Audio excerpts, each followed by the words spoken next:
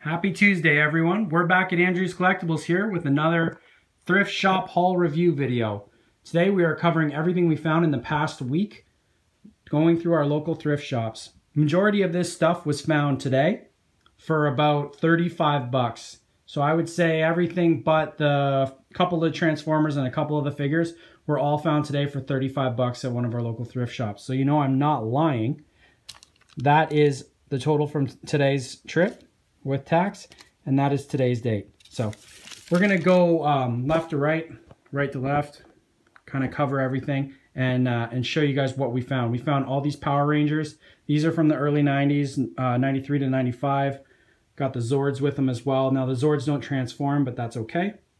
Came in a bag with these guys, so we were pretty happy about that. Found they do work and they did have their swords, so we picked them up.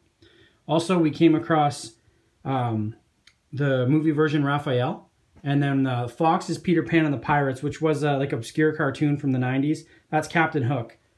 If you get a good look at him, he looks nothing like Captain Hook should look, but I mean, they went different for the series. He's missing his hat and his cape, but he's still in pretty good shape.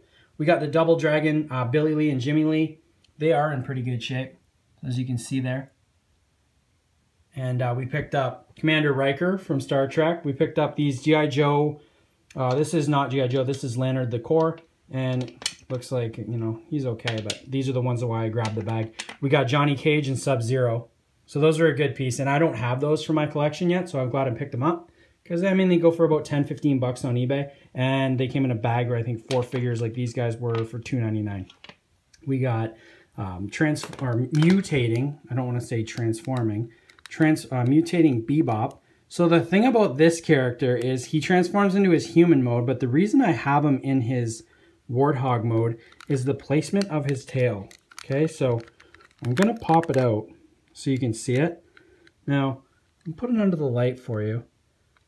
That is a really messed up looking tail, one, and the way they put it makes it look highly inappropriate. So we're going to skip on to the next part. We got one of the characters from Reboot. That's Enzo, and a Lionel figure. Both are missing parts. Enzo's missing his head, or his top of his head, and Lionel's missing his hand. We got the Monstars, Sean Bradley. We're pretty happy about that because Space Jam is obviously a good movie, and he's a cool piece to have. Conversation starter. Got the 2 Riddlers. One is from the late 80s. One is from the early 90s.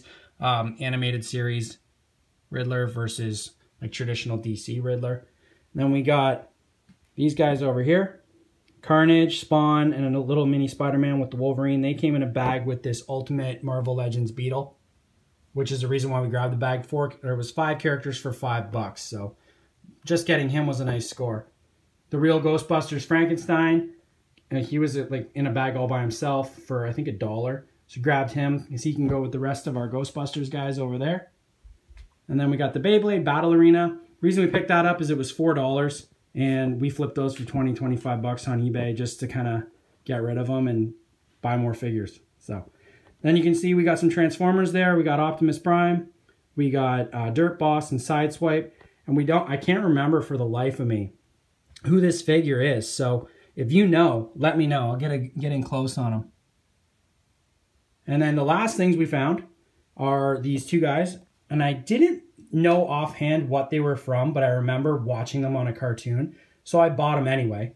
And then I came home and Googled it. So that's Lawrence Limburger from Biker Mice from Mars and Dr. Carbuncle.